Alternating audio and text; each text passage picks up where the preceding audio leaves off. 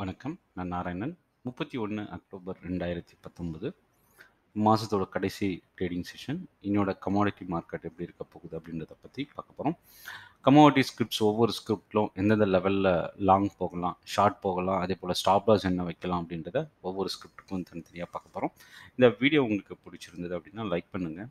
இந்த வீடியோவோட டிஸ்கிரிப்ஷனில் இருக்கிற அக்கௌண்ட் ஓப்பனிங் லிங்க் மூலிமா ரெஜிஸ்டர் பண்ணி கமாடிட்டி மார்க்கெட்டில் நீங்கள் ஆன்லைன்லேயே அக்கௌண்ட் ஓப்பன் பண்ணலாம். இன்ட்ராடே ரெக்கமெண்டேஷன் கால்ஸ் நீங்கள் டெலகிராம் மூலிமா ரிசீவ் பண்ணலாம். ஸோ இன்னையோட மார்க்கெட் லெவல்ஸ் பார்க்குறதுக்கு முன்னாடி குளோபல் மார்க்கெட் எப்படி இருந்தது அப்படின்றத பற்றி பார்க்கலாம். இப்போ லைவ் மார்க்கெட் அமெரிக்காவில் கோல்டு அண்ட் சில்வரும், யூகேல மெட்டல்ஸும், அதே போல் க்ரூடாயிலும் பேஸ் பண்ணி தான் நம்ம MCXல ட்ரேட் நடந்துகிட்ருக்கு. யூஎஸில் கோல்டு அண்ட் சில்வர் 0.2% பாசிட்டிவாக ட்ரேட் நடந்துகிட்ருக்கு. க்ரூடாயில் யூஎஸில் வந்து பார்த்திங்கன்னா ஒரு flat to negative, but friend crude 0.3% increase ஆகிருக்கு. மெட்டல்ஸ் வந்து பாசிட்டிவாக இருக்குது. ஆனால் ஜிங்க் மட்டும் பார்த்திங்கன்னா நியர்லி 0.5% டவுனில் இருக்குது. ஸோ ஜிங்க் வந்து வீக்காக இருக்க வாய்ப்பு இருக்குது. மற்ற மெட்டல்ஸும் கொஞ்சம் நல்லா பாசிட்டிவாக இருக்கிறதுனால ஸோ ஒரு மிக்சட் ட்ரெண்ட் அப்படின்னு சொல்லலாம். ஸோ ஓவரால் ரெக்கவரி ஆகி இன்னும் இன்க்ரீஸ் ஆகுமா, இல்லை இன்க்ரீஸ் ஆகிருக்கிற மெட்டல்ஸு ஃபால் ஆகி அகைன் செல்லிங் ப்ரெஷர் இருக்குமா அப்படின்றத ஒவ்வொரு லெவல்ஸும் பார்க்கலாம். இன்றைக்கி இம்பார்ட்டன்ட் டேட்டா, மார்க்கெட் இம்பேக்ட் பண்ணுற டேட்டா எதுவும் ரொம்ப இம்பார்ட்டன்ட் டேட்டா இல்லை. பட் ஈவினிங் கனடாவில் பார்த்திங்கன்னா ஜிடிபி டேட்டா இருக்குது. ஸோ இது வந்து பார்த்திங்கன்னா ஒரு ஸ்லைட் இம்பேக்ட் இருக்கும். யூஎஸில் நேச்சுரல் கேஸ் ஸ்டோரேஜ் இருக்குது. சிகாகோ பிஎம்ஐ இது ரெண்டும் தான் வந்து இன்றைக்கி இம்பேக்ட் கொஞ்சம் லைட்டாகவே இருக்க வாய்ப்பு இருக்குது.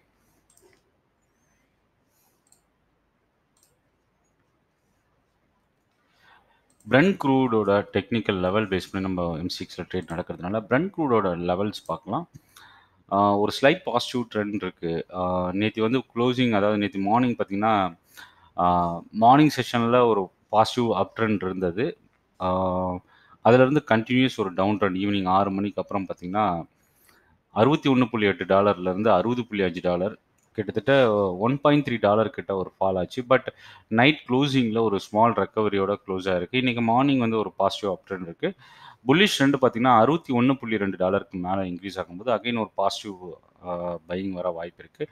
அதே போல் பேரிஷ் ட்ரெண்ட் அப்படின்னு பார்க்கும்போது $60.4 பிலோ போகும்போது ட்ரெண்ட் இன்னும் செல்லிங் ப்ரெஷர் இருக்க வாய்ப்பு இருக்குது. லெட் ஸோ இப்போ நீங்கள் பார்த்துட்டு இருக்கிறது 15 மினிட்ஸ் டைம் ஃப்ரேம் கேண்டில். இது இப்போ ட்ரெண்ட் வந்து பார்த்திங்கன்னா ஒரு ஸ்லைட் பேரிஷ் ட்ரெண்ட் பார்க்க முடியுது.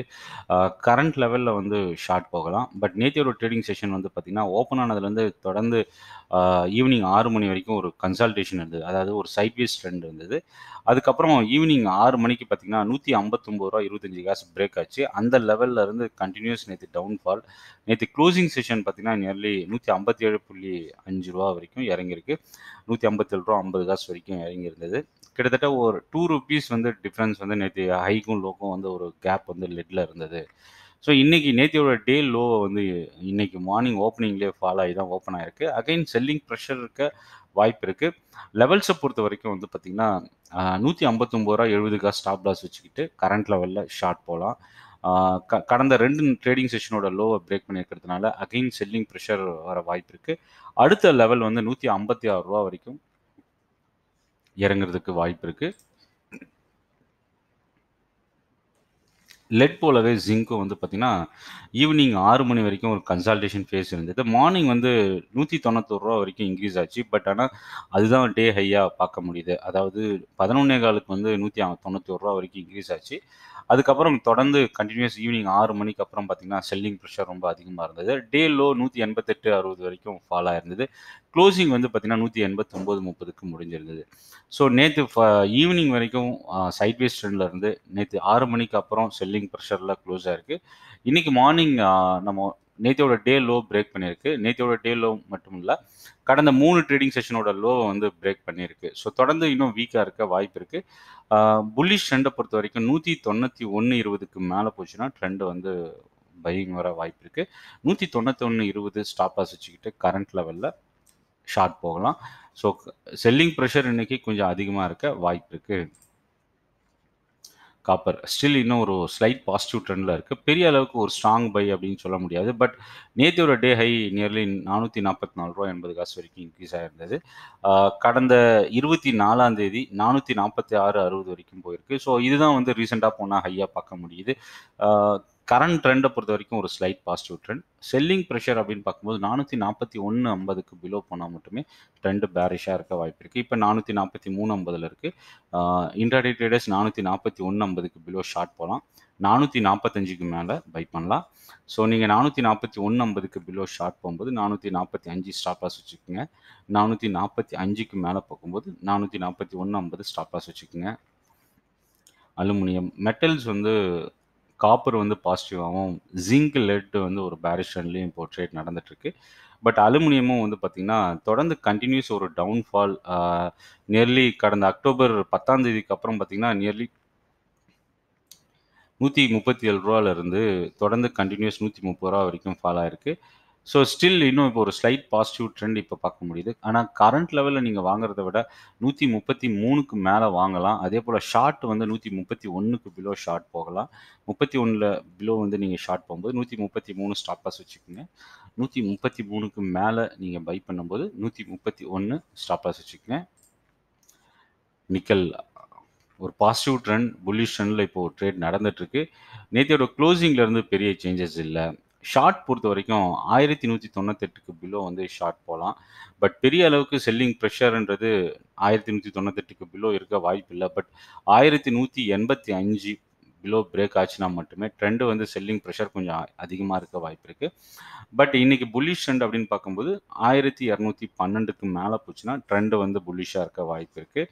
ஸோ 1212க்கு மேலே போகும்போது நீங்கள் 1200 ஸ்டாப் லாஸ் வச்சுக்கோங்க. க்ரூடாயில் நேற்று ஃபர்ஸ்ட் ஆஃப் வந்து ஒரு ஸ்டேபிலிட்டி இருந்தது. ஒரு பிரேக் அவுட் லெவல் 3957 58 அந்த ரேஞ்ச் வரைக்கும் இன்க்ரீஸ் ஆச்சு. பட் ஈவினிங் மார்க்கெட் ஒரு continuous down trend. Federal ரிசர்வோட interest rate policy announcement நேற்று நைட் நம்ம டைமுக்கு பார்த்தீங்கன்னா 12 o'clock அனௌன்ஸ் பண்ணுறதா இருந்தது. அந்த அனௌன்ஸ்மெண்ட்டுக்கு முன்னாடி வால்டிலிட்டி க்ரூடாயிலில் பார்க்க முடிஞ்சது. இன்றைக்கி ஓப்பனிங் வந்து ஒரு ஸ்மால் கேப் அப் இருக்குது. பட் 3910 அந்த ரேஞ்சில் வந்து இப்போது ட்ரேட் நடந்துகிட்ருக்கு. 3870 ஒரு குரூஷியல் சப்போர்ட் லெவல் இன்னைக்கு. நீங்கள் கரண்ட் லெவலில் பொறுத்த வரைக்கும் ஒரு ஸ்லைட் பேரிஷ் ட்ரெண்ட் இருக்குது. 3958 ஸ்டாப் லாஸ் வச்சுக்கிட்டு கரண்ட் லெவலில் ஷார்ட் போகலாம். பட் இப்போ கரண்ட் ட்ரெண்ட் கேப் அப் ஓப்பனிங்கிறதுனால எந்த அளவுக்கு வரைக்கும் இது இன்க்ரீஸ் ஆகும்னு சொல்ல முடியாது. பட் 3930க்கு மேலே போகும்போதே ஒரு பாசிட்டிவ் பையிங் வர வாய்ப்பு இருக்குது.